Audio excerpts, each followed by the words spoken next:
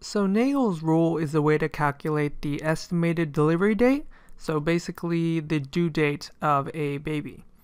And so how are we going to do this? Well, it's going to be based on the first day of a woman's last menstrual period.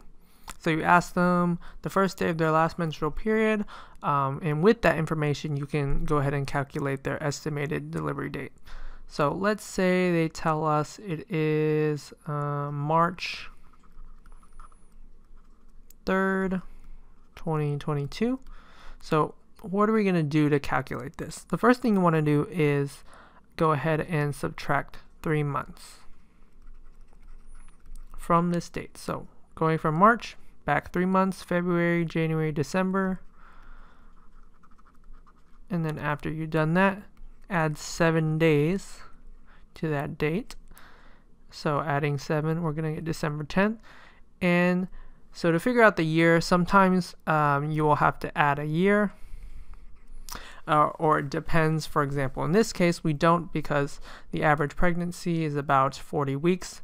And so it would make sense that this would be 2022 and not 2023, because that would make this pregnancy longer than a year. So you just have to be aware of that when you're adding the year.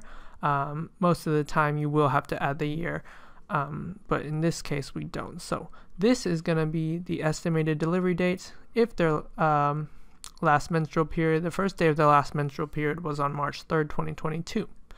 And so let's go ahead and do another example. Let's say they tell us it is June 10th, 2022. So following the same rules here, we're going to subtract 3 months. So June going back is going to be May, April, March. So March, add 7 days, March 17th. And then we're going to add a year for this one, and that would make sense. Just double check that. With the pregnancy being about 40 weeks. So this would be the estimated delivery date if the first day of their last menstrual period was June 10th, 2022. And so a way to remember this is just remember that you need to subtract first. So subtract 3 months, and then we're going to add the 7 days, and sometimes you'll need to add a year. And that's how you get the estimated delivery date using Nägele's rule.